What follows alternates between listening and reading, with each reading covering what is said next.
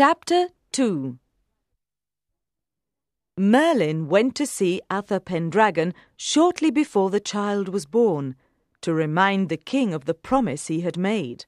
"You must give the child to Sir Ector," Merlin told him. The king did as he had promised, and Igraine's child was given to Sir Ector. There was now a war in England between Uther Pendragon and his enemies. Many knights on both sides were killed, and the kingdom was unhappy. Merlin supported the king and helped him in his battles, and eventually the kingdom was united again. However, Uther Pendragon fell ill and died. The knights began to fight among themselves over who should be the next king. Merlin had a plan to restore order. He went to see the Archbishop of Canterbury. "You must order the knights to come to London at Christmas," he told the Archbishop. "Tell them that there will be a miracle in London that will show them who is to be the next king." The Archbishop followed Merlin's advice, and all the knights made their way to London just before Christmas. They all went into the great church of the city for the Christmas service, and they prayed for the peace of the kingdom.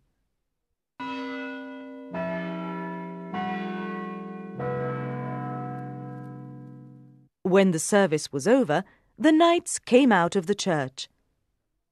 As they walked through the churchyard, they saw a strange sight. There was a huge block of stone standing in the middle of the churchyard. A large sword was stuck into the top of the stone. The knights stepped forward to look. One of them read some words that were carved into the stone in letters of gold. "Whoever pulls this sword out of the stone shall be the next King of England." Several knights tried to pull the sword out of the stone.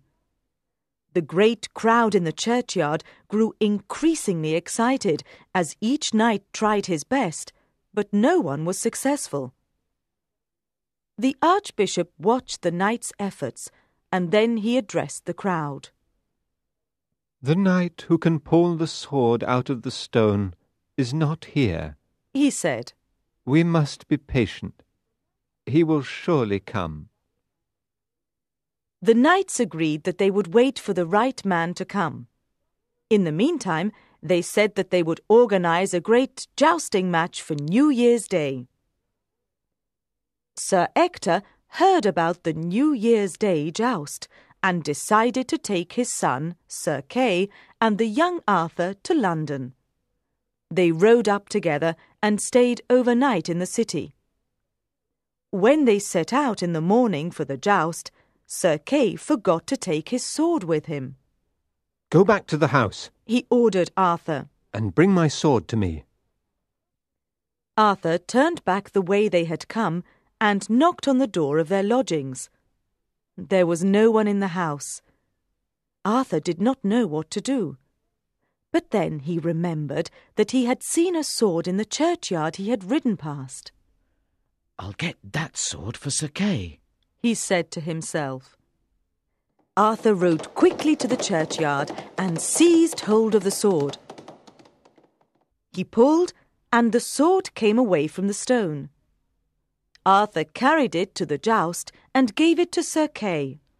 "I couldn't enter the house," he explained, "but I found this sword for you." Sir Kay looked closely at the fine sword that Arthur had given him. He had heard about the sword in the stone, and he realized that this was it.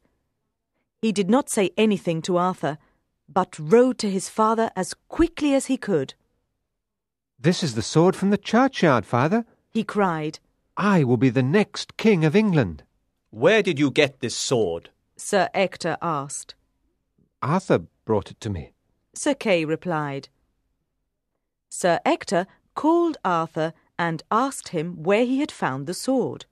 "It was in the churchyard," Arthur told him. "It was sticking out of a great stone. I pulled at it, and it came out of the stone." Sir Ector looked at Arthur for a moment. Then he knelt in front of the boy. Sir Kay knelt as well. What are you doing, father? Arthur cried. Why are you kneeling to me? You will be the next King of England, my lord, Sir Ector replied. Then he told Arthur and Sir Kay about Merlin. You are not really my son. He explained to Arthur. You were brought to me by Merlin when you were born. Sir Ector, Sir Kay and Arthur returned to the churchyard together. Sir Ector told Arthur to put the sword back into the stone. Soon there was a crowd of knights in the churchyard. Each of them tried to pull the sword from the stone, and each of them failed. The only person who managed to pull it was the young Arthur. He is the rightful king! The people cried.